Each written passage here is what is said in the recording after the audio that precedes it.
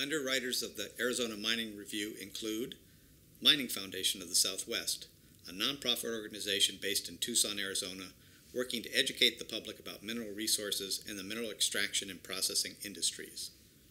Amigos, Southwest Buyer's Guide. For almost 40 years, Amigos has worked to provide a better business environment for mining. Pioneer Equipment Incorporated, serving the equipment needs of the mining industry since 1959. And Copper State Poulton Nut Company, in business since 1972 with 21 branches to serve you.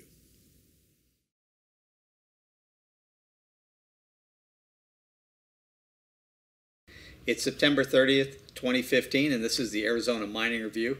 I'm Mike Conway, and I'm sitting in for Lee Allison, who's out of pocket today. And as always, at the start of the review, we'll start with Nyal Niemuth, who's our Economic Geology Chief up in the Phoenix branch office. Nyal, I understand that the price of copper has stabilized a little bit, or at least gone back up to about $2.40 a pound. Do we know why that's happening, and do we know if that's a positive change and going to stay that way? That's a good number of questions. I'll start with the first. Yeah, beginning about September 8th, 9th, we certainly have seen copper's change direction in a positive direction and the price improve. That seems largely attributable to a number of the large producers announcing some cutbacks in production. In particular, Glencore announced that they're going to stop production at two of their mines in Africa, the Katanga in Congo and the Mopani in Zambia. And that's going to remove about 400,000 tons of cathode copper from the market. Okay, so, and how's that going to impact production here? Well, how's Sarco and Freeport, how are they going to respond to that locally? Yeah, in addition, we've seen some cutbacks announced by those two producers. The Sarco is going to shut down Hayden concentrator and reduce some of the stripping at the rig mine. And those, in addition to the earlier cutbacks, could result in a loss of about 67 million pounds a year of production. And then we've got Freeport announcing that they're going to close the Miami mine, and that should remove about 50 million pounds of copper a year. How many people are we talking about all told in the state? Any idea? The cutbacks at Asarco will affect about another 211 workers. I don't think they've laid that many off yet, but that will be the total affected by the new layoffs. And then Freeport's announced that they're going to reduce about 10% of their U.S. Workforce. And I don't know exactly how many people they employ here. In addition to various cuts across their mines, they announced they're going to take Tyrone over New Mexico down to about half production rate. Okay. Are there any other indicators copper is looking to come back a little bit? Is there anything else that we can be looking at that's positive? I was just going to throw out there, Tyrone is about a 100 million pound producer, so that will reduce production there by about 50 million pounds. Okay. So I'm sorry, Mike, what was the next question? Well, I was just wondering if there's any other positive signs on the horizon for us in terms of copper production here in the state of Arizona and southwestern U.S. If we pull way back and look at the global situation, we just haven't seen any strong indications that the global economy is getting stronger. We still have the concerns in China. Europe's still kind of lagging. You saw the Federal Reserve didn't have enough confidence to raise interest rates. So I think before Dr. Copper gets healthier, we need to see a lot healthier global economy. Okay, very good. And I understand that there's been some activity in the Patagonias. There's a drilling program that was getting started down there, or looked like it was getting started, and it looks like a federal court has put the skids on that.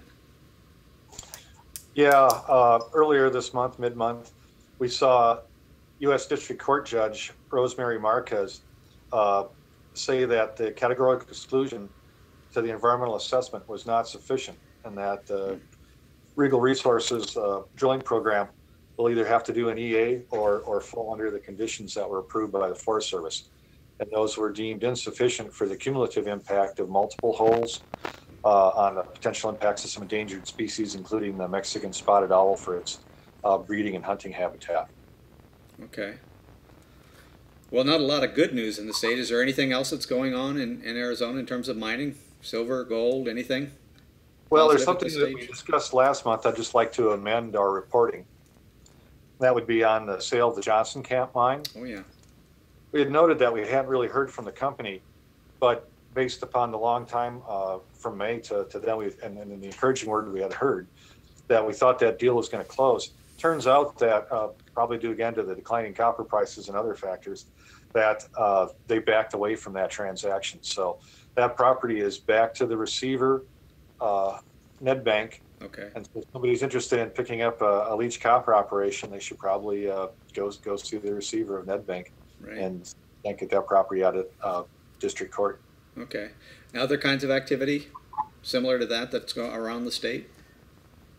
Pretty quiet. Summer's just ending. We'll see if the Canadians start coming back. Okay. But activity going on in exploration. Not much, big news on the production front other than these layoffs. Okay, very good. Well, we greatly appreciate you stopping in, of course, and chatting with us about this. I guess we'll check you out again next month and see if where things stand in the state. We'll hope to see continued improvement on that copper price. Yeah, absolutely. Thanks a lot, Niall. You're welcome, Mike. Bye.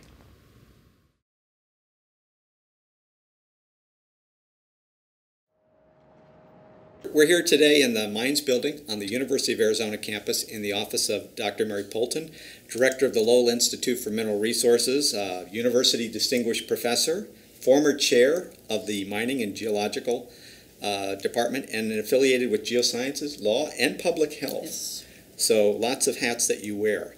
And we're going to try and leverage Dr. Poulton's long experience on the economies of mining today and talk about the past, the present, and the future of copper here in the U.S. and globally as well over the past 115 years. Mary, the reported price of copper this morning was $2.32 a pound, which is an improvement over mid-August's low Yes. of $2.25 a pound. But the downturn in the copper market, the downturn in the Chinese economy has really cost, the Chinese are consuming about 40% of the world's copper at this point in time, and they're importing 70% of that.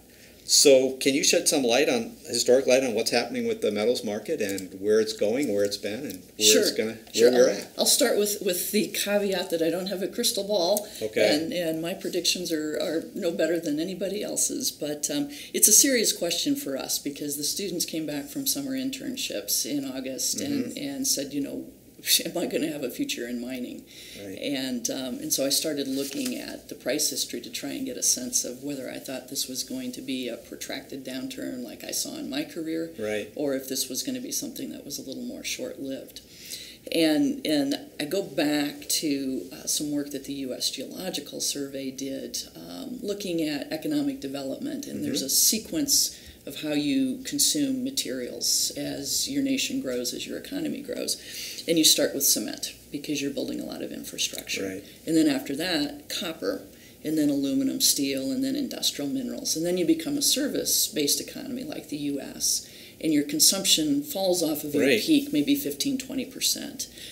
And you become steady state. And so if you look at U.S. consumption of all sorts of things from cement to copper to steel, you can see we're pretty flat over the last 40 years. Yeah, one of the slides that you presented shows that very well. Yes. And it was surprising to me. I would have thought it was going an upward scale, and it's not. Right. We haven't changed much. Nope, it's been pretty steady. And so then the question was, if we look at two things, we look at copper and we look at cement, and we try and get a sense of what's really happening in China, because there's a lot of speculation in the market. Right. There's a lot of confounding factors. And so looking at just the plot of cement production in China and comparing it to the U.S., India, and the rest of the world, it's phenomenal. China has been consuming more cement than the entire world combined up to this point, which tells you a phenomenal amount of infrastructure development. Right. Yeah. Copper has done the same thing. It's just been this exponential increase. And, you can't continue forever, right? Right, But exactly. are we plateauing and coming down, or what's happening there? So one of the things that I did out of curiosity was I plotted cement and copper production in China. Going back to 1970, and it's a pretty straight line, actually. So there's a linear relationship between the growth that we're seeing in China and their cement consumption and their copper consumption. So if we look at cement as a way to take out some of the speculation in the copper market and some of the confounding factors, the impact of the dollar, for instance, is having a big impact on prices. So then I went and I looked at copper production and trends in price. And this is a grossly simple analysis, and mineral economists will roll their eyes and slap their forehead. But what I did was I looked at the complicated graph of price going back to 1900, so a 115-year time series. The prices were adjusted to 2014 dollars, so we're dealing with a constant dollar. And we expect over time that commodity prices always fall, right, because of efficiencies of scale and technology. So you expect overall downturns are going to dominate. Absolutely. So I looked at changes from year to year, and so it's basically looking at slopes in this graph over 115 years. And what I saw that year on year prices dropped 63 times in 115 years. And they went up 52 times. Okay. So it was a lot more balanced. I expected the losers to beat the winners, but it was much more balanced than I thought. The average consecutive down years was 2.4 years. Okay. And the average up years was 2 years. So again, nicely balanced, much more balanced. Maximum consecutive down years was 5. Okay. Maximum consecutive up years was 5. So never in 115 years have we gone down in price more than 5 consecutive years. We've never gone up in price. Yeah, exactly. Now we say, well, you know, it's gone up since 2002, but we had the financial crash, which brought it down in 08 and 09. Exactly right. So that broke that up and gave us 5 years of up and down. We are in our 5th year of down copper prices, 5th consecutive year. So, well, that's interesting. So history would tell us 2016 ought to be a better year. Now maybe we're going to break the historical record. Right, you know, who knows? But that's promising. But 115 years, we've seen world wars, we've seen global recessions, we've seen a lot of changes, and so I'm cautiously optimistic that history would say next year and maybe even 2017 are going to be better years for copper. Right. So then I started to look a little more deeply, and because this graph is very, very jagged, there's a lot of volatility there, I wanted to know how many times the price trends were interrupted by just 1 year down or 1 year up. Okay. So I took those instances. 7 times the down cycle was interrupted by 1 good year. And if we discount that, then the average number of consecutive down years would be about 7 years trending down. And 6 times the up cycle was interrupted by 1 down year. And if we discount that, then the average up cycle is about 6.7 years. So 5 consecutive down or up years, but if we take out some of the volatility, it's more like 7 years. And then we look at the big cycles, the super cycles people like to talk about. And our long duration upturn was from 1945 to 1973. So basically, post-World War II years. Post-World War II up to the energy crisis. We had 19 largely up years in that period of time. There were 10 decreases. So it's spiky, but the overall trend was up. And the average price increase during that time was 7 cents year on year. Okay. So it was a good a good period of growth for the mining industry, and we saw a lot of mines developed around here. And then we had the long duration downturn that many of us have lived through from 1974 to 2001. And we had 27 down years overall, 9 years up in that period of time. The average price decrease was 10 cents year on year there. And then we've had this upturn from 2002 to 2010. We had 2 down years in the financial crisis. And that financial crisis shows up in every single commodity graph that you can make worldwide. But this is interesting because the average price increase was 36 cents year on year.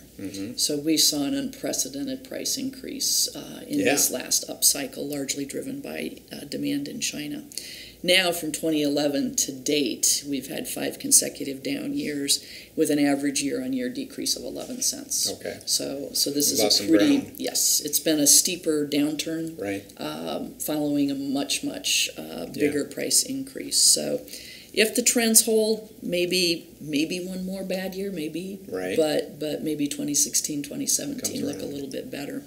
And so the big question on everybody's mind is really what's happening in China. Mm-hmm. Russia, you're seeing them get hit pretty hard. Right. Brazil as well. So it's beyond China. It's a lot of the developing nations. Yeah, exactly. That's where the growth. That's where the probably growth is has gonna come been. This from. has never Yeah. been a U.S. or Right. European story. U.S. and Europe has been very static, very Yes. stable. Yes, exactly. Not much growth in it. Yep. It's all came out of China, and now perhaps Exactly. India or someplace else in the world.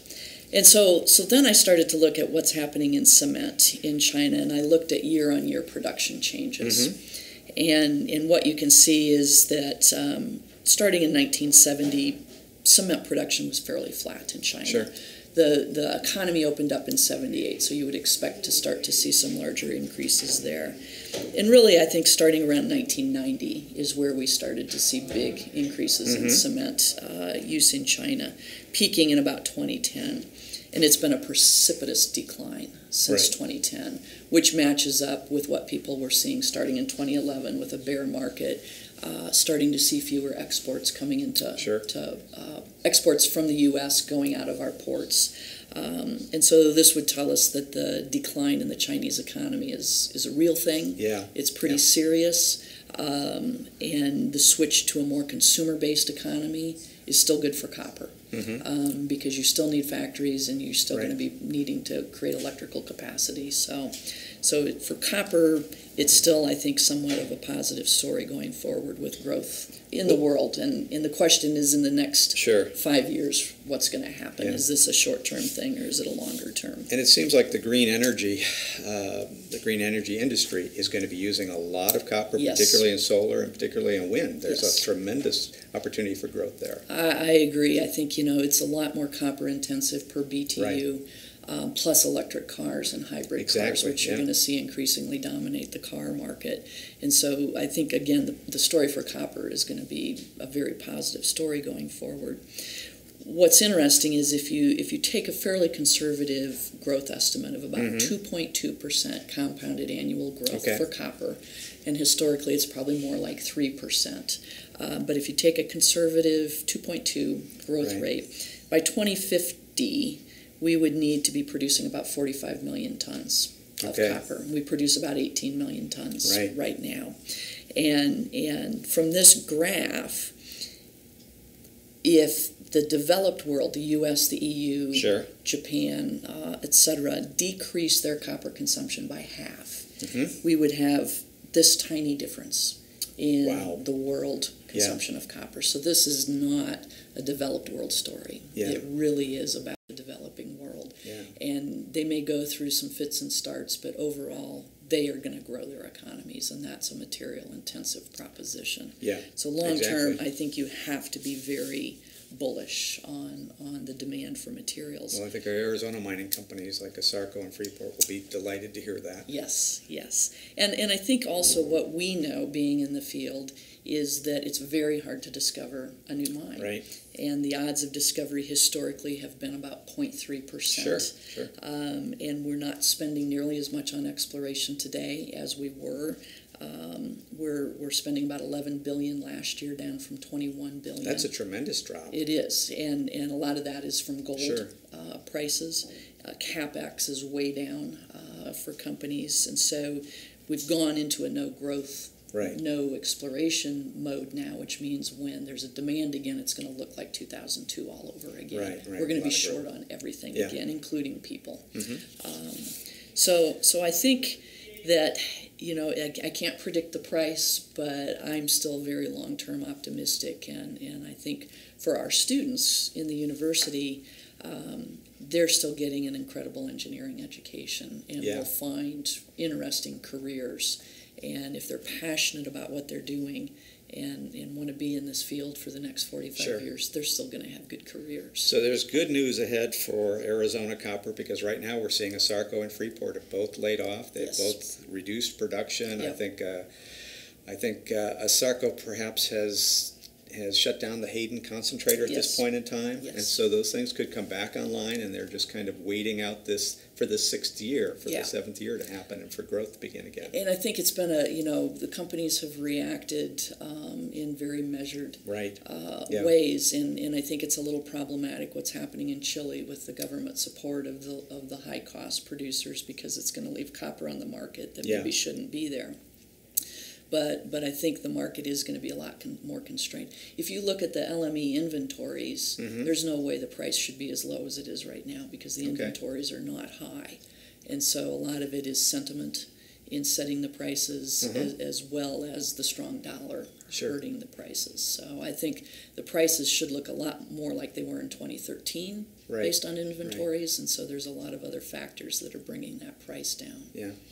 And your students you're still training your students and getting them ready, and they're going to be, if that turns around, they'll be ready to go out there and start working in the copper industry and other metal industries. Exactly, and I think there's a lot of sectors that had a hard time competing with copper and gold, and I think the construction materials sector, as we start to get more construction going, will be a good area. But our students have skills that few other engineers have: safety, project management, working with big data sets, sensor technology, and so they would be well versed in expanding their career opportunities and looking around. So, very good. Well, you've covered a lot of ground. Is there anything that we haven't covered that you'd want to chat about? Well, again, I think that Arizona is elephant country, as we say. There's a lot of benefits to being in Arizona, being in domestic U.S. production. When you look at some of the problems that we have internationally with difficulties in dealing with governments and unstable workforces and all sorts of things. Yeah, I think you're absolutely right. Arizona is seen as at least a stable environment where people know what the rules are going forward, and it certainly takes a while to get a mine permitted, but at least it's there, it's possible. There's a protocol for doing it, and people can get it done. And the law means something, and contracts mean something in this country. And the other thing is, even though we've been mining in this state for 130 years or more, we've only scratched the surface. I mean, we really so there are a lot of finds out there. There are a lot of things. There are. We have not looked deep yet, and is that right? I don't think there is a single dead district in this state. Yeah, and I think it was either David Lowell or someone else that I was chatting with. I think it was probably David Lowell who pointed out, when he was first working in the copper industry and the metals industry, they'd look at a mining prospect and they'd say, oh, this is 15 or 20 years. You go back to those areas, and there are 40 or 50 years worth of resources there, and we continue to develop those resources. So those mines have much longer lifespans than we ever thought. Oh, our porphyry copper deposits are so much larger than the median global porphyry copper deposit size. And you look at Morenci as an example, where huge production, but every year the reserves go up. No matter how much we mine, we seem to have more there. And I think that's the case in all of these districts, is that as we step out and do that brownfields exploration, there's a lot more resource and reserve there, but there's a lot more at depth in these districts as well. Well, this has been very, very promising and very positive, which is good, because we have been chatting a little bit in our offices and with Nyal Niemuth, of course, who does the show with us, and things have not looked that great, and we haven't seen a lot of progress. We've seen exploration fall off in Arizona, but based on what you're talking about, it's something we have to weather. It comes around historically every 4 or 5 years that we have these kinds of issues, and we might be looking at an upturn here in the very near future. I hope so. Like I say, I don't have a crystal ball, but I'm a lot more optimistic, and I think these are natural breaks in the cycle, and we take a breather and then catch up. Okay, very good. Thanks, Mary. Thanks for Michael. being on the Arizona Mining Review.